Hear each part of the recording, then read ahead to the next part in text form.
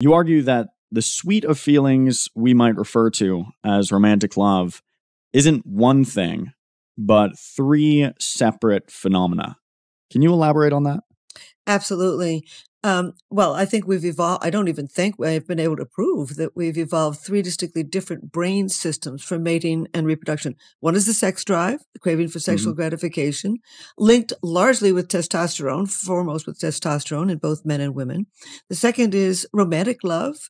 And we've been able to prove, I and my colleagues doing brain scanning, that is really driven by the neurotransmitter dopamine. And the third basic brain system is attachment, that sense of calm and security you can feel with a long-term partner.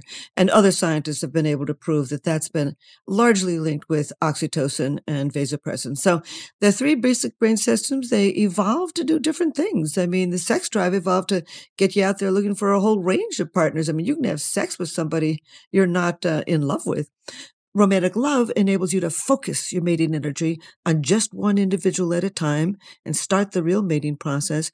And that third feeling, that brain system for attachment, evolved to enable you to stick with this person at least long enough to raise a single child through infancy together. So the three different brain systems, and they interact in a great many ways, which I'm happy to go into. But yes, basically three brain systems: sex drive, romantic love, and feelings of deep attachment. Right. And while there does seem to be a kind of standard lust to attraction to attachment pipeline, you argue that we can run through these in any order. Am I correct? Absolutely. And I'm so glad you brought that up, because the press constantly gets that wrong.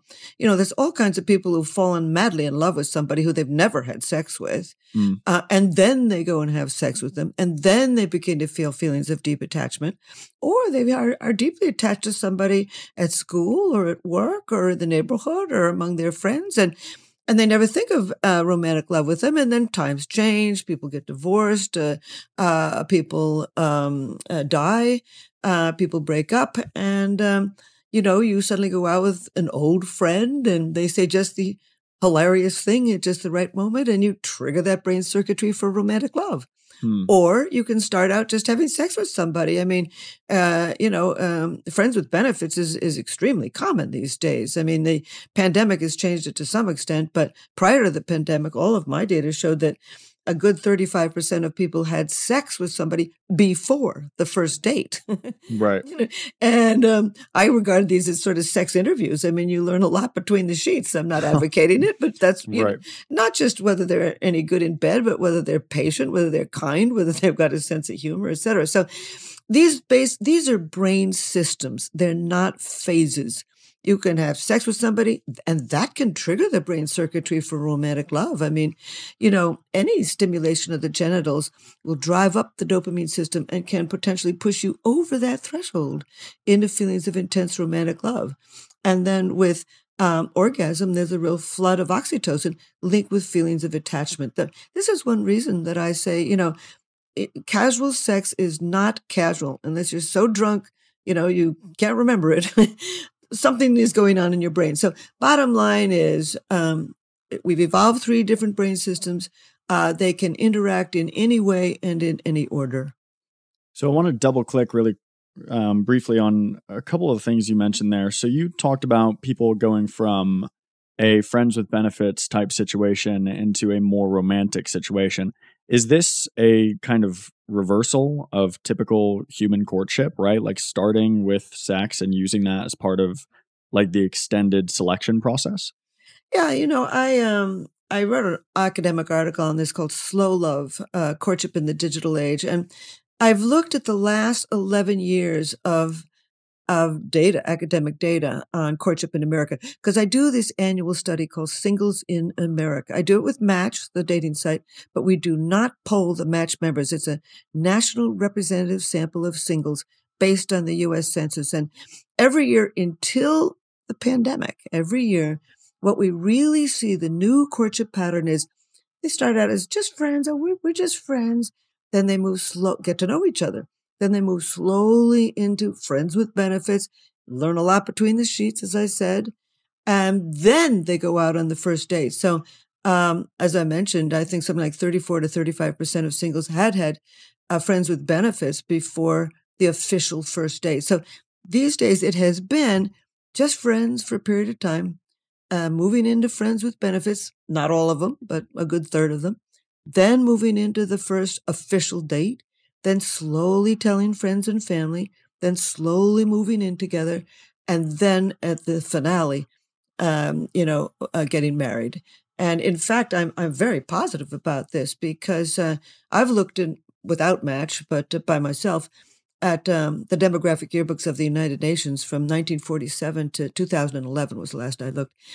And the longer you court and the later you wed, the more likely you are to remain together. And that's exactly what we've been seeing in America, what I call slow love.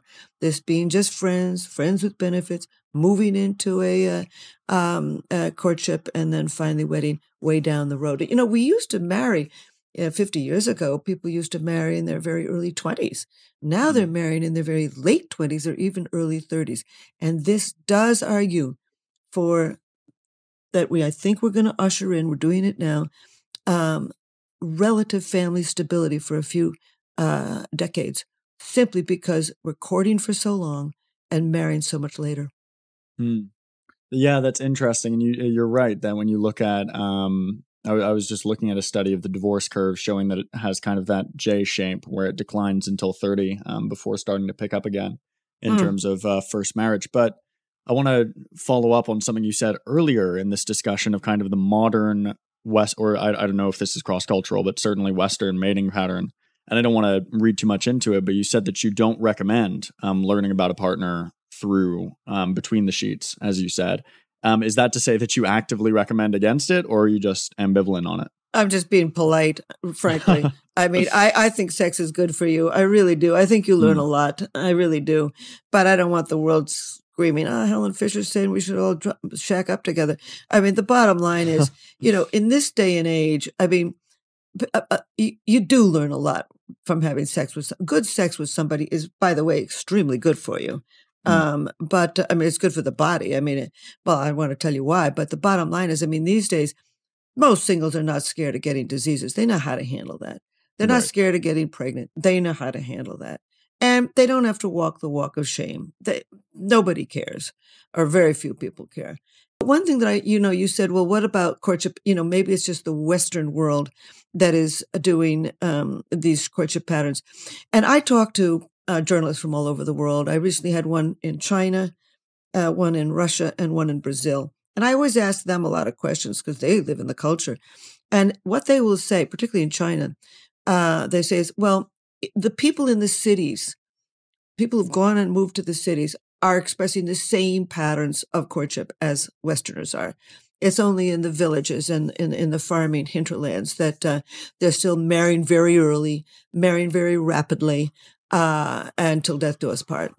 And what do you think about that alternative in terms of a mating strategy of like kind of having the perfect reversal where you go through the romantic love, but you're not having sex with them? You maybe even get to the attachment stage, but if you have a really extended courtship, still without having sex with them, and then you finally get married and start to reproduce. This was, of course, kind of what was expected under the Christian worldview for some time and still in some communities. What do you think about that as an alternative mating strategy? Well, it's interesting because I'm not really in the should business. I'm not in the business of telling anybody what to do or not to do.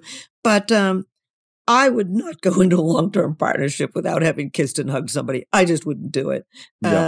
Only because I regard sex as an important part of a partnership. And by the way, we were just talking, sex is very good for you. I mean, when you have sex with somebody, you're driving up the androgens, including testosterone, giving you more of a sex drive.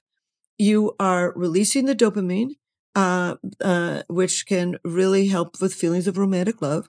And then with orgasm, you're really releasing oxytocin linked with feelings of attachment. So when you're having good sex with somebody, you're triggering all three brain systems: the sex drive to have more, romantic love, which brings optimism, focus, motivation. Romantic love is very good for the body and the mind. I guess you heard it here first. Dr. Helen Fisher recommends sex if you need any convincing.